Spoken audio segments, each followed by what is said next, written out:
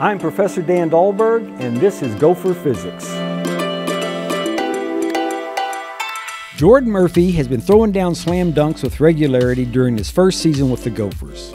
Let's break down a dunk from earlier this season against the Clemson Tigers. For this dunk, Murphy launches himself nearly 2 feet in the air, and to do that he had to push on the court with a force of over 650 pounds.